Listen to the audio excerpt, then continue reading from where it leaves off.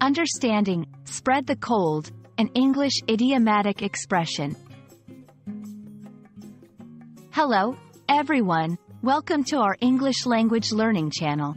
Today, we're going to dive into the fascinating world of English idiomatic expressions, focusing on the phrase, spread the cold. Idiomatic expressions can be tricky but are essential in understanding and mastering a language. So, let's get started. An idiomatic expression is a phrase where the words together have a meaning that is different from the dictionary definitions of the individual words. These expressions are often used in everyday conversation and can be challenging for learners because they don't always make sense when translated literally. Understanding these expressions is key to sounding more like a native speaker. The phrase, spread the cold, is not a common idiom in English and might be confused with similar phrases like, spread like wildfire, or, catch a cold. However, if we take it literally, spread means to extend over a larger area, and cold refers to low temperatures or a common viral illness.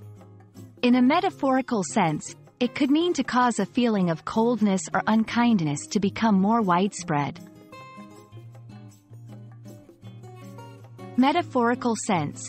If used metaphorically, spread the cold could describe a situation where someone's unkind or indifferent behavior influences others, creating a more hostile or unwelcoming environment. Literal sense. Literally, it might refer to the spread of cold weather or the transmission of a cold virus among people. 1. Metaphorically, when the manager ignored the employees' concerns, it spread the cold throughout the office, making everyone feel undervalued.